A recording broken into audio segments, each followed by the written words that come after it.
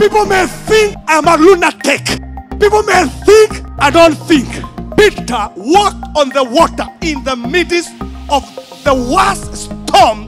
Even when Jesus came on the scene and he was holding Peter's hand, it doesn't say the storm ceased. Peter never sank because of the storm. He sank because of his doubt. You will never sink as long as you obey God's word.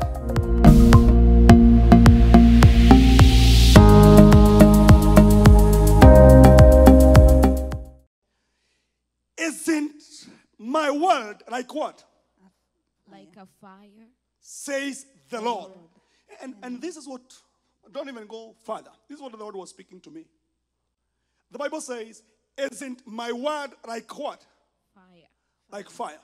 So, when does the word become fire? Somebody help me. When does the word become fire? When it's spoken. When it is spoken. So, the word in the Bible is not fire. Just written text. The Bible is telling you, it starts by saying, let the prophet who has my word speak the what? The word. It tells you, isn't my word like what? Fire. Meaning, every time I speak the word, I'm releasing fire with my mouth.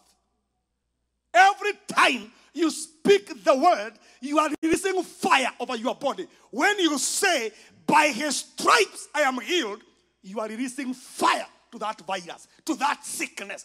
You are releasing fire. But it has to be released. The Bible says, isn't my word like what? Fire. Like fire. So every time you speak the word, you are releasing fire. But every time the word is not spoken. Anybody has ever seen a matchbox? Whether online or physically. I know many of the missionaries have. This is what we used to do. So, even if you carry a matchbox in your pocket, that matchbox, even if you shake it, even if it can't do anything. It can burn you. But you do not even need the whole box to get burned. All you need is a what? Is one match, one strike. If you make a strike, one strike can burn this whole complex. One, not two. If one is ignited, it can burn the whole complex. It can burn thousands and thousands of acres. One, not two. But even if you bring a truck full of matches and you dump it in his house, on Sunday we'll still find the matches here and the house is safe. Meaning, it doesn't matter how much word is in your New King James, New Living. All those words are like matches in boxes. They become fire when you release them. Somebody say hallelujah. They become fire when you do what? That's why the devil doesn't want you to speak the word. That's why the devil wants you to quote CNN, NB. He wants you to quote the news. Because God will never confirm what Fox News said. God will never confirm what the internet said. He will only confirm his word. He is telling you, isn't my word like what? Fire. Fire. Somebody say fire. Fire. Somebody say fire. Fire. Somebody say fire. Fire. Somebody say fire. Fire. Somebody say fire. Fire. I wish somebody can go to your house and release fire to the devil. Somebody say hallelujah. Hallelujah. I wish somebody can go to your house and release what? Fire. Fire. Fire. Fire. As you wash those dishes, release fire in those devils. As you take shower, release fire to those devils. As you eat, as you cook. Now, fire. Somebody say hallelujah. Isn't my word? Isn't my word like what? Like a fire. Like, isn't my word like what? Like a fire. Isn't my word like what? Like a fire. Isn't my word like what? Like a fire. Can somebody release fire now? Fire. Let me give you 2 minutes to release fire to a situation in your life. Somebody, let me give you a minute. Release fire. Yeah, speak, speak. Release fire. Somebody release fire. Somebody say fire. Fire. Somebody say fire. Fire. Somebody say fire. Fire. Somebody say fire. Fire. Somebody say fire. Fire. Somebody say fire. Fire. But as you say fire, you're going to have to say, it shall be well with the righteous. It shall be well with my children. Amen. It shall be well with my job. It shall be well with my health. Amen. Yes, it shall be well with my health. Amen. Fire. Fire. Somebody say fire. Fire. Somebody say fire. Fire. Somebody say, it shall be well with my children. Shall be well with my children. It shall be well. It shall be well. Somebody say, it shall be well. It shall be well. Somebody say, it shall be well with my health. It shall be well with my health. Somebody say, it shall be well with my health. It shall be well with my health. Somebody say, it shall be well with my health. It shall be well with my Mr. health. Corona will never get me. Mr. Corona will never get me. Mr. Corona, you will never get me, Mr. Corona. Never, never. Never, never, never, never. Never. Never, never. There's a song we used to sing, Pastor Tracy, and I think we can sing that song. And we can sing that to Corona. There's a song we used to sing, and I think it's a good special for Corona. And the one we say, you know,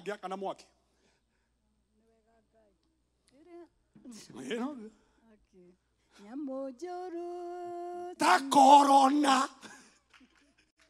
That's what we say. This special song is dedicated to Corona. So please, this is a special. We are dedicating it to who?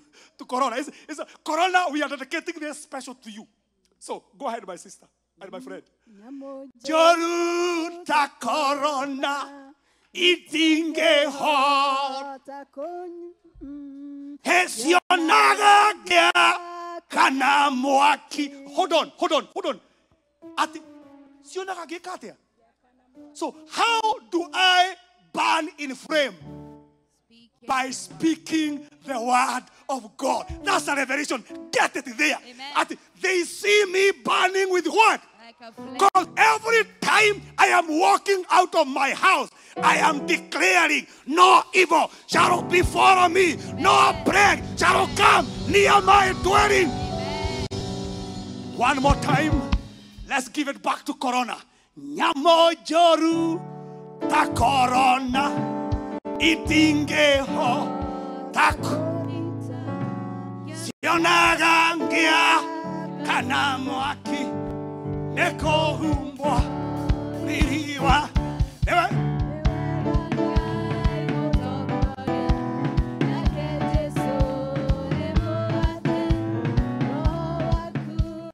You know what we're saying? For a situation to see you burning like fire, fire is only released through your mouth. Fire is released through your what? You are declaring, as my children go to school, they are coming back safe. Somebody say hallelujah. As I go to work, I'm coming back protected. Somebody say hallelujah. Other business may go down, but then Proverbs 4, verse 18 says what? What does it say? Proverbs 18, verse 4, verse 18. The path of the just is like a shining sun that shines brighter and brighter and brighter and brighter until the perfect day. You know what I mean? I will never know a bad day in Jesus' name. You will never know a bad day in your life. Because tomorrow will be better than today. I'm telling you, according to the word of God, your tomorrow will be better than you are today. Look at this. And look, that's why those people who are judging you by what they see right now have no clue. They are clueless. They are what? They are clueless. Because your best days are not behind you. My best is not behind. My friend. Woo, my friend. Look at this. You are treating me because of what you see now. My friend. My friend, Joseph is ironing Potiphar's pants. Huh? Huh? Joseph, one day, is ironing Joseph's what? Potiphar's pants. One day, Joseph is washing the dishes of Mrs. First Lady. The next day, ma'am, he is taking what? Instruction from the same guy he imprecated of felony. Somebody say hallelujah. Somebody say hallelujah. Treat me right so that you don't get ashamed tomorrow. Somebody say hallelujah. Somebody say, please treat me right because tomorrow, my friend, I may be the gatekeeper in the door that you need to pass. Somebody say hallelujah. One day, Joseph is answering like a prisoner. Cover. Every day, two, cover. Cover. But the following morning, he had been given a haircut. And he has changed his clothes. And the Bible says he is now second in command. Your tomorrow will be better than today. Your tomorrow will be better than today. Your tomorrow will be better. Look at the next statement. What does it say? And like a hammer that breaks the rocks. Meaning, the word of God will never break any situation, even though it's not spoken. Every time you speak the word, there is something it is doing. The principle of God is this. The word has to be believed in the heart and spoken with the mouth to do what? To produce result. The Bible says, 2 Corinthians 4:13, since we have the same spirit of faith, according to what is written, I believed, therefore I spoke. We also believe and do what? Therefore speak. We therefore believe and then do what? Therefore speak. So every time you believe something, my sister, speak it. Somebody say hallelujah. If you believe it, speak it. Look at this. Sometimes we are asking ourselves, will people think I'm crazy? Let me tell you, my sister, whether you speak or you don't, they already think you are crazy. Whether you speak the word or not, they have already rated you as a what? As a crazy lady. So, my sister, say what God has said. Because God's commitment is not to people's opinion. He is committed to his word. Somebody say hallelujah. What about if people think that I am arrogant? They already do, my sister. So, whether they think you are arrogant or not, somebody say hallelujah.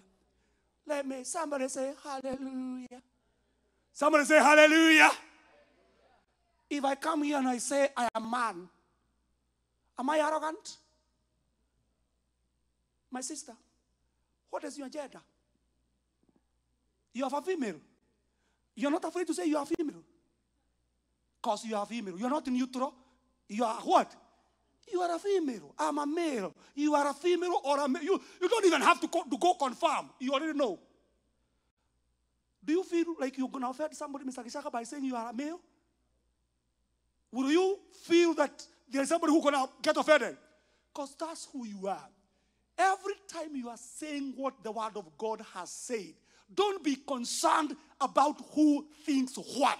Because already you are saying who you are. If you are saying, I am blessed, I will never be poor. You are not proud. You are already saying what God has said in his word. That poverty is a curse. Somebody say hallelujah. The word of God itself.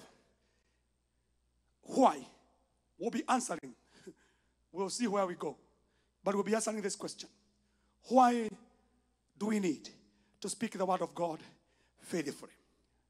Number one, the word of God is creative. The word of God is what? Creative. That's number one. You put number one on it. It's number one. The word of God is what? Creative. Creative. That is to mean, Hebrews 11 verse 2.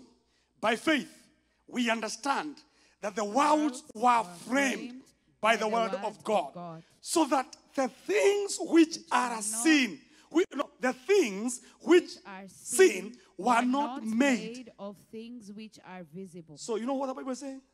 What is the Bible saying? Anybody help us? Somebody help us. What is the Bible saying?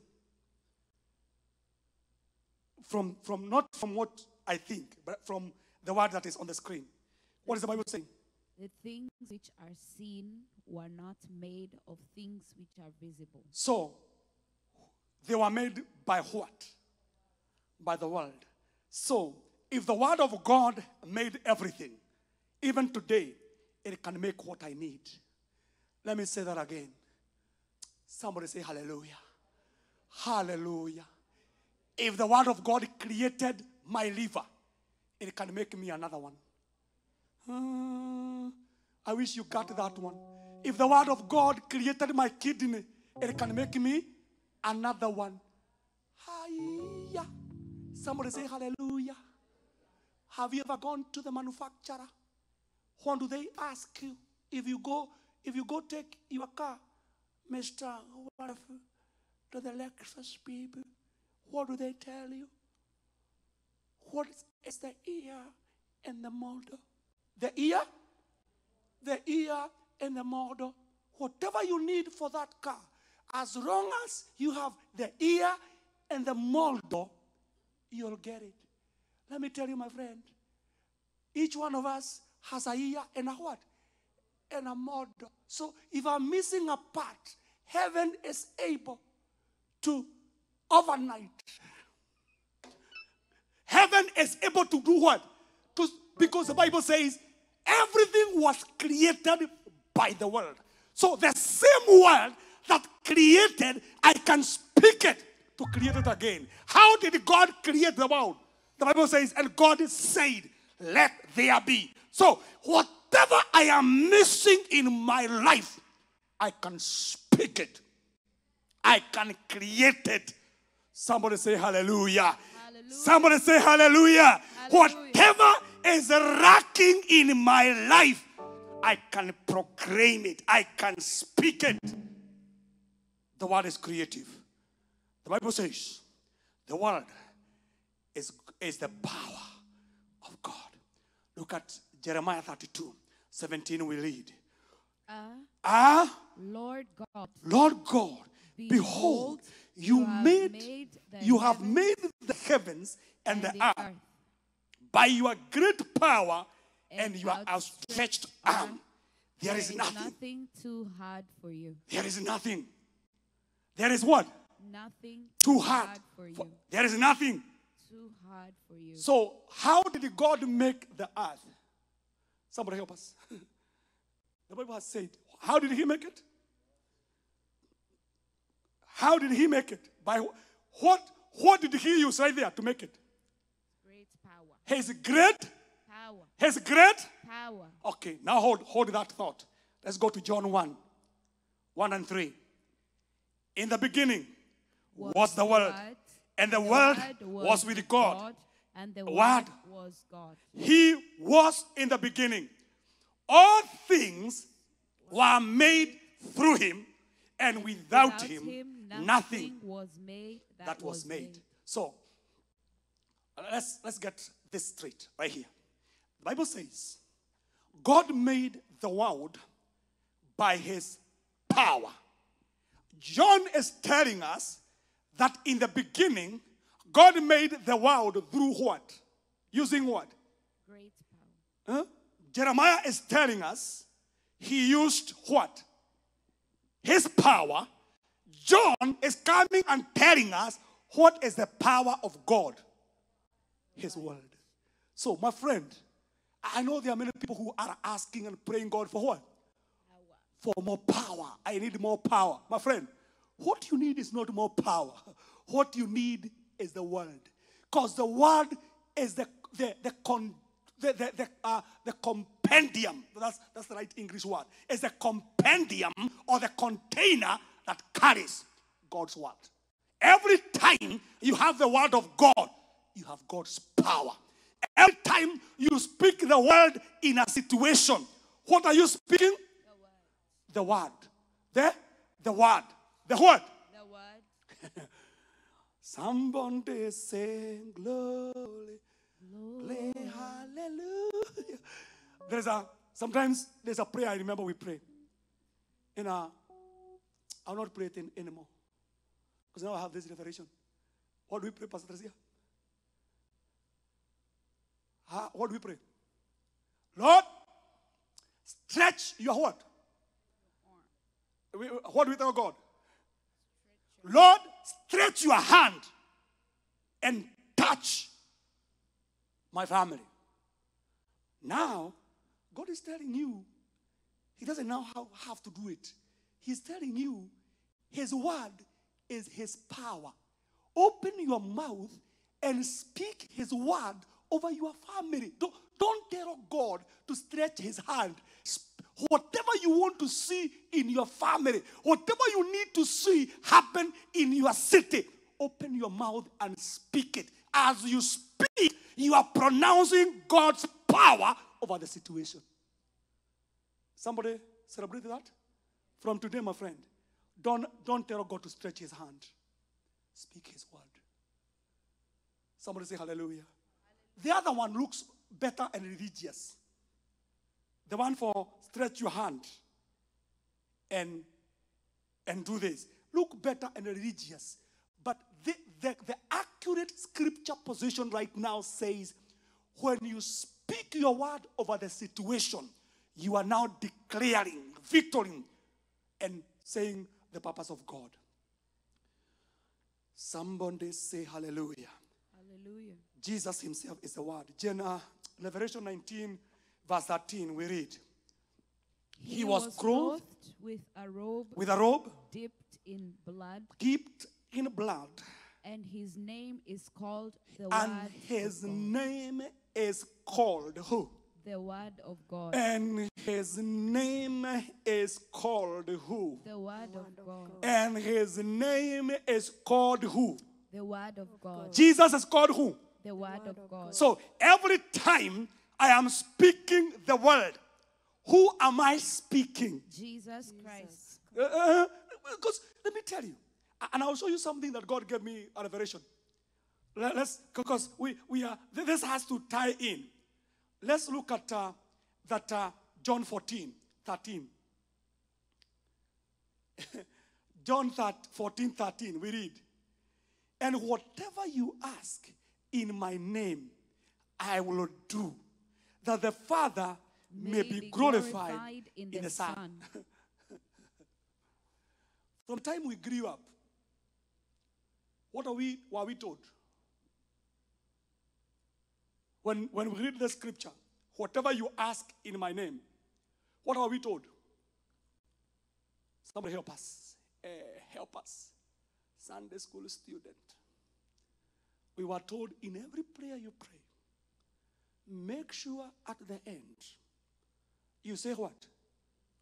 We pray all this in the name of Jesus Christ. So the name of Jesus, now we are using the name right there on the end. So you say, and I was listening one time to Dr. Myers Monroe say that sometimes people have used the word of Jesus like a genie. So every prayer I pray, all this we pray in the name of Jesus. So, and people think that if I pray and I don't mention, say, in the name of Jesus, the prayer will not be answered. Let me now bring some right to you. Because I'm not saying don't pray in the name of Jesus. But the scripture told you in Revelation 13. What? 19:13. He is the what? The Word of God. He is the what? The Word of God. Jesus is the Word of God.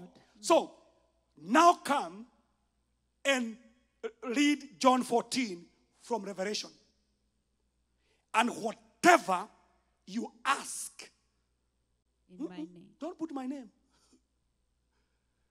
Whatever you ask. Now, we have said, we are students. We have said very well that Jesus Christ is the Word. And now here we are praying. The Bible is saying what? And whatever you ask according to the word of God, it will be answered. So it's not about mentioning the name of Jesus after every prayer. Or we pray for this food in Jesus' name. We pray in Jesus. And I'm not saying don't use the name. No. What I'm saying, the concept of praying in the name of Jesus is praying according to the word of God. God can only answer what he has said in his word. So, the words are a spirit and they are life or death, depending on from where they're coming. John 6:63, we read. It is the spirit. It is the spirit who gives life. Who gives life. The flesh profits nothing. The words that I speak to you are spirit and they are life. The Bible doesn't say that the words have spirit or they have death. The Bible says the words I speak, they are what? They are spirit. They are spirit. And they are life. And they are life. Let me say that again. Words are spirit, and if they are spoken by a mouth, from the mouth of God, they are life. Somebody say hallelujah. Hallelujah. That's why, because words are spirit, somebody can speak to you from India, and what they are speaking to you is affecting you. You can be speaking to somebody from India and you're laughing. Somebody can be talking to you from Kenya, and what they are telling you, you are crying. You're not crying because of the phone, because the words have a spirit, and spirit do not have a distance. So words are spirit. So every time I speak the word, I am infusing a spirit in the situation. And the Bible says they are life. So every time I speak negatively, I'm speaking death. But that's not us. The Bible is saying every time, every word spoken by you and me, they are lives and they are dead. People may think I'm a lunatic. People may think I don't think. Peter walked on the water in the midst of the worst storm. Even when Jesus came on the scene and he was holding Peter's hand, it doesn't say the storm ceased. Peter never sank because of the storm. He sank because of his doubt. You will never sink as long as you obey God's word.